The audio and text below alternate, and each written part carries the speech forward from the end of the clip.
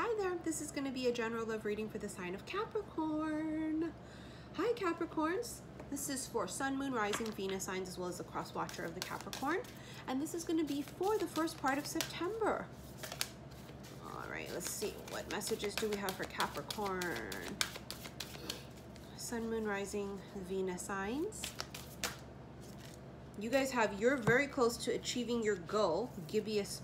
Gosh damn it. Hold on, please. Pardon all the sound effects for bending over. We're at that age, honey, where we gotta, we gotta warm up to the shit. You're very close to achieving your goal. Gibbous moon. The end of a tough cycle approaches. Full moon in Capricorn. And then you have nothing is yet set in stone, mutable moon. How interesting. It's like the light at the end of the tunnel is what I see. And it feels like the outcome is not set in stone yet. The end, the person that you end up marrying or meeting, the job. It's like you're still in the tunnel. Like you still have it. It's like sometimes I think we get really worried. Like, oh, so this is it. Oh, so this is just this job. So it's just like all I have these guys, these women. There's an energy surrounding you guys of holy freaking shit. Look at that. Love and new beginnings. Shall I say more? Need I say more? No, I don't have to say more. Love and new beginnings. So obviously there's a new beginning here in love. And I think it's something that you may have, okay, as soon as I said that, I felt in my chest that feeling of disappointment. You know that feeling of like how when it's something you really, really want, but you don't get it, and then so you're like really freaking disappointed. And I had that weighing down on me like just now when I thought about it. It was like that feeling in my chest of like, oh. I think some of you are going to be pleasantly surprised at what awaits you at the end of the tunnel. The tunnel could be really symbolic of you being in the cocoon. It could be really symbolic of you being in the birth canal. Four of Cups and the Six of Wands flew out. Four of Cups. She's kind of like, she's yearning for something, you know? She's yearning for this one cup that hasn't quite yet been in her grasp, in her reach. The Six of Wands. Maybe it just sort of like presents itself too when it's time. You know, the Six of Wands can be victory and success and public recognition, but it has this feeling of a presentation of it. Like, ta-da!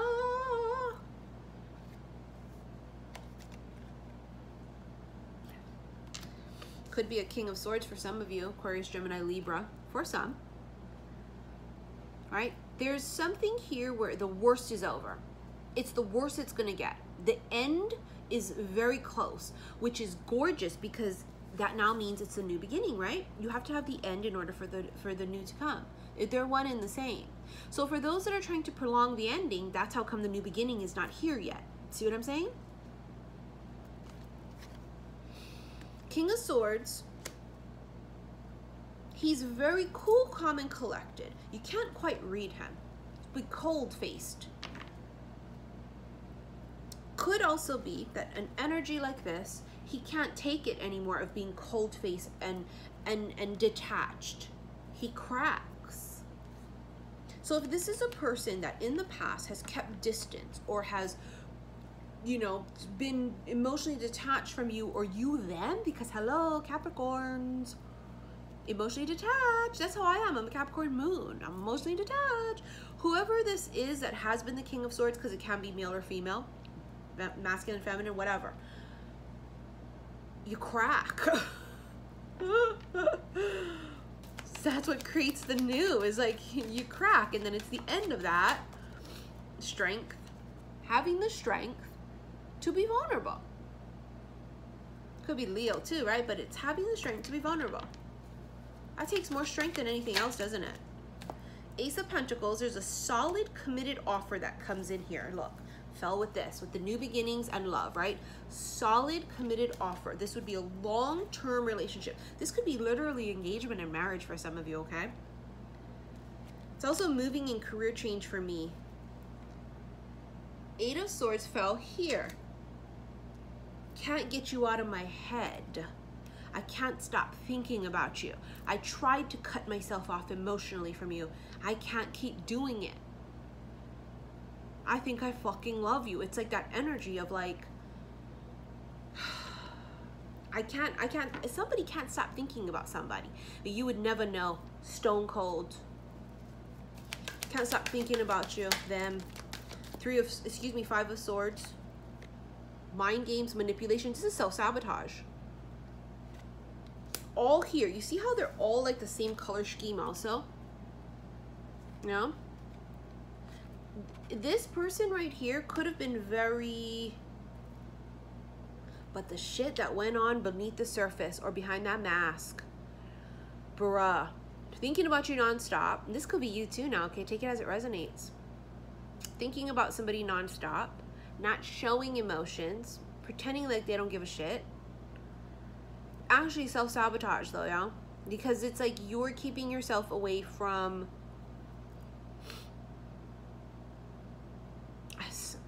You have Judgment here.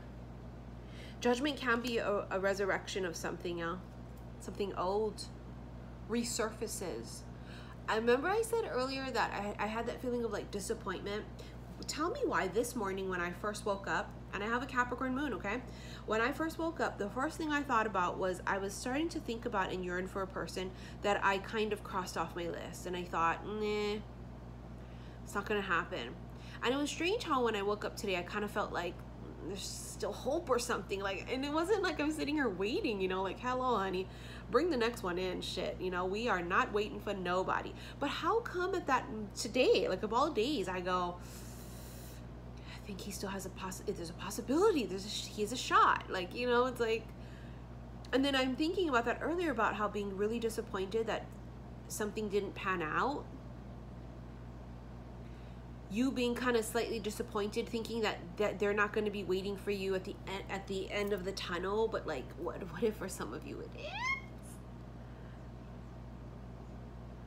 Now, don't get me wrong. For some of you, this is something so brand new and so exciting. But for some of you, it's something that you crossed off your list. Something's arriving that's already arrived. Huge channeled message from last year that I got right. Something's arriving that's already arrived. Can't fight the moonlight. Oh my God. Oh my God. Why are they playing that to me? Leanne Rhymes.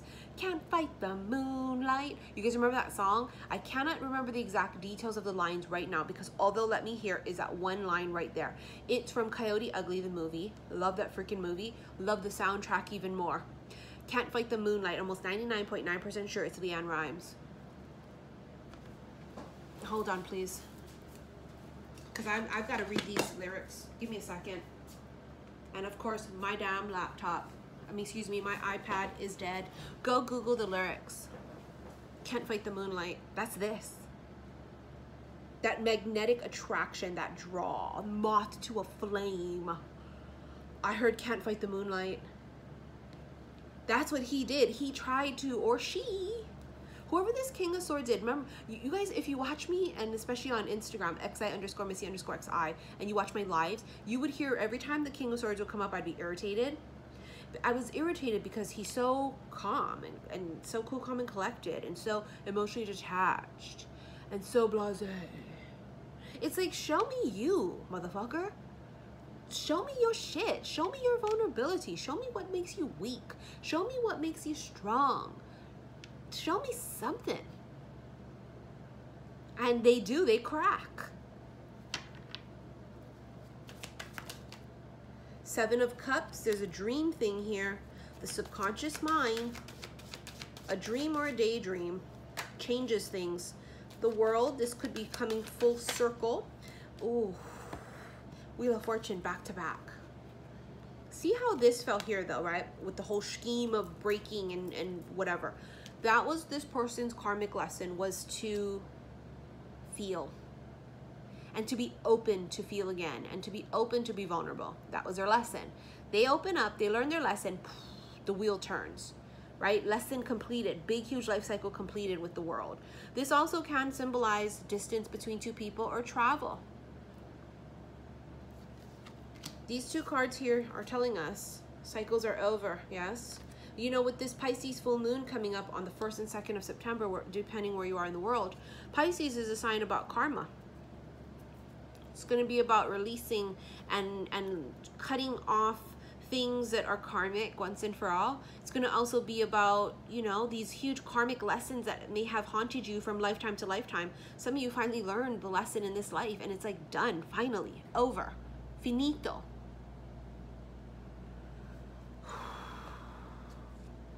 All right, let's get you guys some presence, awareness, attention, reality, and connection. Being in the present fucking moment. How's about stop worrying about what's waiting for you in the tunnel, and how about you just enjoy the quietness in the tunnel, in the cocoon? It's about the reality. Being connected. You know, it's about, like, when you meditate, they tell you what it is you're supposed to focus on your breath. Because it keeps you in the present moment, keeps your mind from wandering. That feels really important for you guys somehow. Breath of life too, Yaha is breath of life. You have relationships, intimacy, freedom, acceptance, and trust.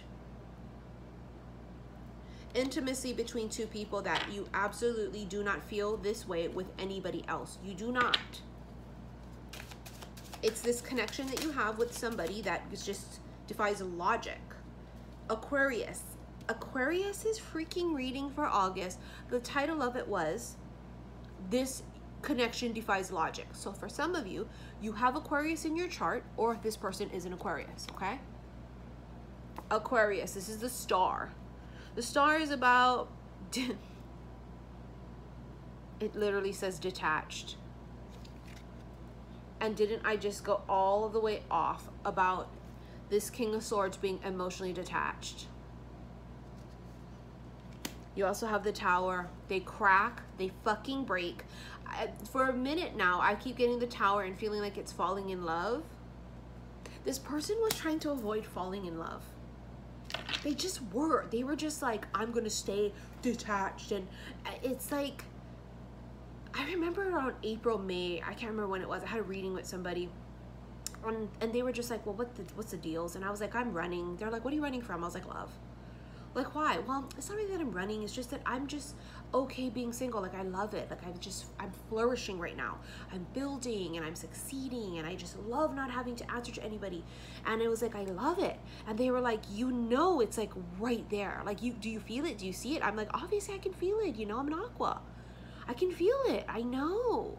But I'm like, I was doing the whole King of Swords thing, like trying to be emotionally detached, and I was afraid to fall in love. And the Tower being here,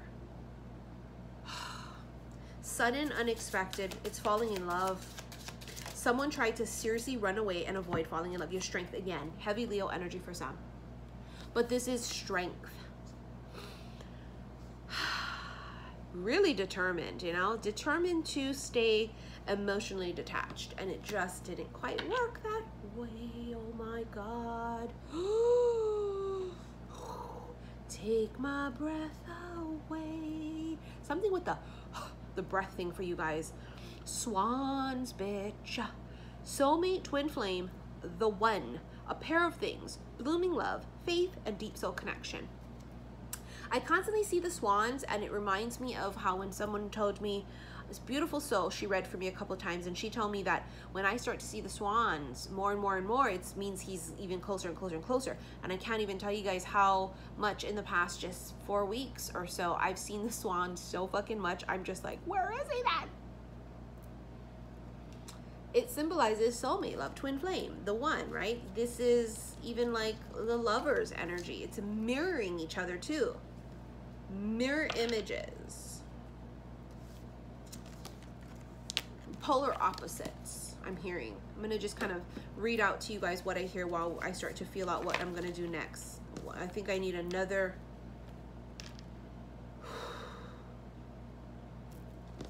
oracle deck for you guys. Oh, falling in love, trying to avoid it. Oh boy. You know, Capricorns have this reputation of being cold, and it's because they have that like Fort Knox, you know, thing going on, you know, that barrier. But once you get past that barrier, you got to remember, yeah, Capricorn is, you know, the devil in the tarot deck, and the devil is like about fixated and like obsessed, just like, you know. And so it's like, yeah, they may not fall in love immediately, but when they do, bitch, oh my God, look at that. Move forward to the future. When I fucking told you, oh, I got the chills. I see a tunnel and I see you just like right there. Don't stop and freak out that I'm in the tunnel and there is no end to this. I don't see the light. I heard a long time ago a quote that said, the illusion is not the tunnel. The illusion is the light at the end of the tunnel, because you're the fucking light. Move forward, look towards the dang future. Don't worry about what the fuck happened in the past. Don't worry about what the fuck may not happen in the future. Oh, what's gonna be waiting for me at the end of the tunnel? I'm just scared of what if it's not what I want. How about you just enjoy this moment being in the tunnel right now and going, this is progress. I'm in the tunnel. Some people aren't even in the goddamn tunnel. They're not even in the damn fucking cocoon. They're not even in the motherfucking womb. Hold on.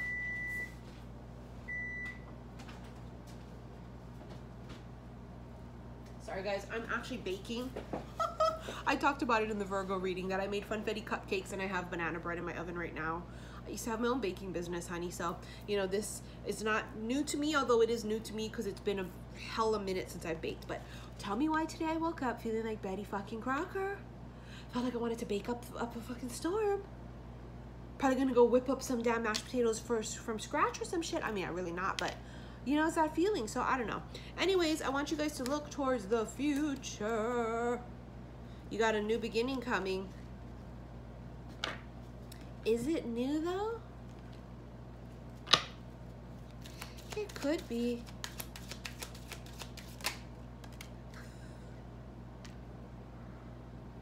Your last card is the Wealthy Man, number 13. Big dick energy, bitch. Capricorn is the sign of elite, the sign of wealth.